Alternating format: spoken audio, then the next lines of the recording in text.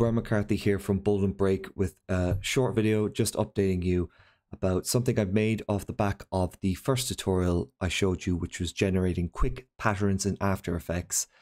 I've made a preset which you can download. There will be a link in the description below. I have made a store though, and if you're feeling generous, please go to the store and purchase the preset. Again, a link in the description will be below.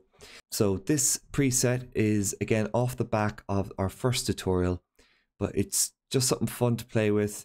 If you want to know how this was made, please go to the tutorial and check it out, because there's a certain layer order and certain structure to getting this effect to work in the way you want it to. So you can see it's just really quick, really fun to play with. You can create a different look really quickly by just playing around with these settings. I hope you enjoyed. Please subscribe, like the video, comment, let me know if there's anything you'd like to see in my upcoming tutorials. Thank you.